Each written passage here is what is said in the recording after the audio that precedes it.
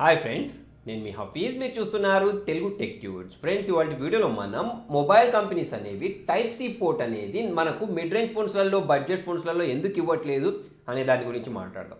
So దాని గురించి మాట్లాడబోయే ముందు అసలు మీకు టైప్ సి పోర్ట్ అంటే ఏంటి అనే దాని గురించి ఐడియా రావాలి.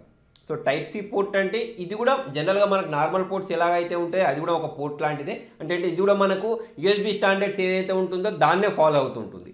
అయితే మరి మనకు ఈ టైప్ సి పోర్ట్ వల్ల లాభాలు ఏంటి, ఎందుకు మనకు మైక్రో యూఎస్బి పోర్ట్ తీసేసి టైప్ సి పోర్ట్ ఇవ్వాలి అని మనం ఆశిస్తున్నాం అనే దాని గురించి మనం మాట్లాడినట్టయితే ఫ్రెండ్స్ చూడండి, టైప్ సి వల్ల మనకు చాలా లాభాలు ఉన్నాయి. ఇది ఒక యూనివర్సల్ పోర్ట్. అంటే దీంతోటే మీరు కంప్యూటర్కి, ల్యాప్టాప్కి ఛార్జ్ చేసేసుకోవచ్చు, మొబైల్కి ఛార్జ్ చేసుకోవచ్చు, కంప్యూటర్స్ కూడా యూజ్ చేసుకోవచ్చు. సో ఇది ఒక మంచి విషయం అని చెప్పేసుకోవచ్చు. అంటే ఒకటే కేవలం అన్నిటికి పనిచేస్తుంది.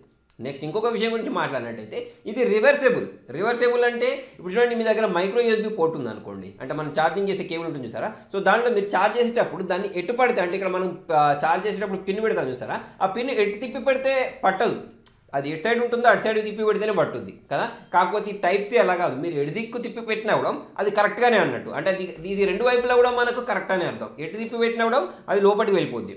సో ఇదొక మంచి విషయం అని చెప్పేసుకోవచ్చు. అంతేకాకుండా ఇది మనకు యూఎస్బి స్టాండర్డ్స్ ఫాలో అవుతుందని చెప్పాను కదా. అంటే యూఎస్బి 2.0, 3.0, 3.1 తర్వాత మనకు మైక్రో యూఎస్బి టైప్ సి ఏదైతే ఉంటుందో అది అన్నట్టు. ఓకే, సో దీన్ని యూజ్ చేసేసి మనం డేటా ఏదైతే ఉంటుందో కంప్యూటర్ నుంచి మొబైల్కి, మొబైల్ నుంచి కంప్యూటర్కి డేటాని ఫాస్ట్గా ట్రాన్స్ఫర్ చేసుకోవచ్చు. కాకపోతే ఇక్కడ మన కండిషన్ ఏంటి అంటే మన ల్యాప్టాప్ లేదా కంప్యూటర్కి మనకు యూఎస్బి 3.0, 3.1 ఏదైతే ఉంటుందో అది ఉన్నప్పుడు మనం దీన్ని కనెక్ట్ చేసుకుని డేటాని ఫాస్ట్గా ట్రాన్స్ఫర్ చేసుకోవచ్చు. అంతేకాకుండా ఈ పోర్ట్ ద్వారా మనం పవర్ అనేది ఎక్కువగా ట్రాన్స్ఫర్ చేసుకోవచ్చు. సో ఈ మధ్య చూసుకున్నట్టయితే అందరూ ఫాస్ట్ ఛార్జింగ్ అంటున్నారు కదా. సో ఫాస్ట్ ఛార్జింగ్ దీని ద్వారా మనం ఈజీగా ఇంప్లిమెంట్ చేయొచ్చు. అంతేకాకుండా చూడండి, ఇప్పుడు దీని ద్వారా మనం ఎంత పవర్ పంపించేసుకోవచ్చు అంటే 100 వాట్స్ పవర్ని పంపించేసుకోవచ్చు. అంటే మన ల్యాప్టాప్స్ని కూడా ఇదే కేబుల్ యూజ్ చేసి ఛార్జ్ చేసుకోవచ్చు. సో మరి ఇన్ని లాభాలు ఉన్నా కూడా మొబైల్ కంపెనీలు అనేవి ఎందుకు ఈ టైప్ సి పోర్ట్ ఏదైతే ఉంటుందో అది మనకు బడ్జెట్ ఫోన్స్లలో, మిడ్ రేంజ్ ఫోన్స్లలో ఇవ్వట్లేదు. ఓన్లీ ఫ్లాగ్షిప్ మొబైల్ లైక్ మనకు OnePlus 60 అయినా కానివ్వండి, సామ్సంగ్ S9 అయినా కానివ్వండి, S9 Plus అయినా కానివ్వండి, ఇటువంటి అంటే హై రేంజ్ ప్రీమియం ఫోన్స్ ఏవైతే ఉన్నాయో వాటిలలో మాత్రమే ఈ టైప్ సి ఇస్తున్నాయి. మిడ్ రేంజ్ ఫోన్స్లలో ఎందుకు ఇవ్వట్లేదు అని మనం మాట్లాడినట్టయితే ఇప్పుడు మనకు ఈ మొబైల్ కంపెనీస్ వాళ్ళు ఎవరైతే ఉన్నారో వాళ్ళు రాయల్టీ పే చేయాల్సి ఉంటుంది. సో మెయిన్ రీజన్ ఇదే. దేనికి రాయల్టీ పే చేయాల్సి ఉంటుంది అంటే యూఎస్బి ఇంప్లిమెంటర్ ఫారమ్స్ అని చెప్పేసి ఉంటుంది. సో దానికి వాళ్ళు రాయల్టీ పే చేయాలి, ఏంటి టైప్ సి మొబైల్లో యూజ్ చేయాలి అంటే. సో ఇక్కడ ఏంటి అంటే మీరు అందరికీ తెలుసు, బడ్జెట్ ఫోన్స్లలో లేకపోతే మనకు అప్పర్ మిడ్ రేంజ్ ఫోన్స్లలో వాళ్ళు మంచి స్పెసిఫికేషన్స్ ఇస్తూ ఉంటారు. తక్కువ ప్రైస్ అంటే తక్కువ మార్జిన్ ఆశించి మంచి స్పెసిఫికేషన్స్ ఇస్తూ ఉంటారు. ఫర్ ఎగ్జాంపుల్ ఇప్పుడు మనం చూసుకున్నట్టయితే రెడ్మీ నోట్ 5 Pro అయినా కానివ్వండి, రెడ్మీ నోట్ 6 Pro అయినా కానివ్వండి, రియల్మీ మొబైల్ అయినా కానివ్వండి, హానర్కి సంబంధించిన మొబైల్స్ అయినా కానివ్వండి, వీళ్ళు 15,000 బడ్జెట్లలో మనకు జనరల్గా 20,000 బడ్జెట్లో ఉండే లాంటి స్పెసిఫికేషన్స్ అనేవి వీళ్ళు ఇస్తూ ఉంటారు కదా. సో అటువంటప్పుడు ఈ యూఎస్బి టైప్ సి పోర్ట్ కూడా ఇంప్లిమెంట్ చేశారనుకోండి. సో అటువంటిప్పుడు వాళ్ళకి సంబంధించిన మొబైల్ కాస్ట్ ఏదైతే ఉంటుందో అది పెరిగిపోద్ది. అంటే అక్కడ వాళ్ళకి ఏమవుద్ది అంటే ప్రాఫిట్ అనేది తక్కువ వస్తుంది. సో వీళ్ళ ప్రాఫిట్ మార్జిన్ ఏదైతే ఉంటుందో దాన్ని పెంచుకోవడానికి వీళ్ళు ఏం చేస్తూ ఉంటారంటే ఈ టైప్ సి పోర్ట్ ఏదైతే ఉంటుందో దాన్ని స్కిప్ చేసి మైక్రో యూఎస్బి పోర్ట్ ఇస్తూ ఉంటారు. సో అలా అని అన్ని మిడ్ రేంజ్ ఫోన్స్ దీన్ని స్కిప్ చేస్తాయని మనం అనుకోవడానికి లేదు. ఎందుకంటే ఇప్పుడు మనం చూడండి, LE-TV 1S అనే మొబైల్ మీకు గుర్తుందా, LE-TV అని. అప్పుడు ఆ మొబైల్ చాలా బాగుండే. సో నేను మొన్న ఈ మధ్య ఒక అబ్బాయి, అంటే ఆ మొబైల్ స్టార్టింగ్ అప్పుడు నేను పర్చేస్ చేయలేదు, కాకపోతే మొన్న ఈ మధ్య ఒక అబ్బాయి నా దగ్గర తీసుకొచ్చినప్పుడు దానిలో టైప్ సి పోర్ట్ చూసాను నేను. అంటే ఈ LE-TV అప్పట్లోనే ఇచ్చింది. కాకపోతే ఏంటి అంటే అప్పుడు జనాల దగ్గర ఇంకా టైప్ సి పోర్ట్ అనేది లేదు, అందరి దగ్గర మైక్రో యూఎస్బి పోర్టే ఉంది కాబట్టి ఆ మొబైల్ అనే దాన్ని అంత యాక్సెప్ట్ చేయలేదు జనాలు. సో అంతేకాకుండా ఇంకొక మెయిన్ రీజన్ గురించి మనం మాట్లాడినట్టయితే ఇప్పుడు మీరు బయటకి ఎక్కడికైనా ఊర్లోకి వెళ్ళారనుకోండి, రిలేటివ్స్ దగ్గరికి వెళ్ళినా, ఫ్రెండ్స్ దగ్గరికి వెళ్ళినా, ఓకే, సో ఎక్కడికి వెళ్ళినా కూడా మీకు టైప్ సి ఛార్జర్స్ దొరకవు. మీకు అంటే మైక్రో యూఎస్బి పోర్ట్ ఏదైతే ఉంటుందో అటువంటిది మాత్రమే దొరుకుతూ ఉంటుంది. సో అందుకోసమే ఇప్పుడు కంపెనీస్ అనేవి ఉన్న పలంగా అన్ని మొబైల్స్లలో టైప్ సి పోర్ట్స్ ఇచ్చేసాయి అనుకోండి.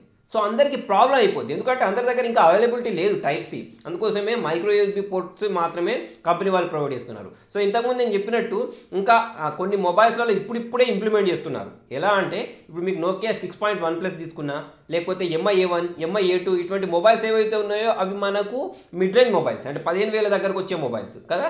సో ఈ మొబైల్స్లలో ఇప్పుడిప్పుడే టైప్ సి పోర్ట్స్ ఇస్తున్నారు. సో వీళ్ళు ఏం చేస్తున్నారంటే మొబైల్ కంపెనీస్ వాళ్ళు ఫస్ట్ ఫ్లాగ్షిప్ మొబైల్స్ ఏవైతే ఉన్నాయో వాటన్నిటిలో అయితే టైప్ సి ఇస్తారు. మీరు దాదాపుగా ఏ ఫ్లాగ్షిప్ మొబైల్ తీసుకున్నా కూడా, అంటే మీకు 30,000, 40,000 ఇటువంటి ఎక్కువ డబ్బులు పెడతారు సరే, అటువంటి మొబైల్స్లో మీకు టైప్ సి పోర్ట్ దొరుకుతుంది.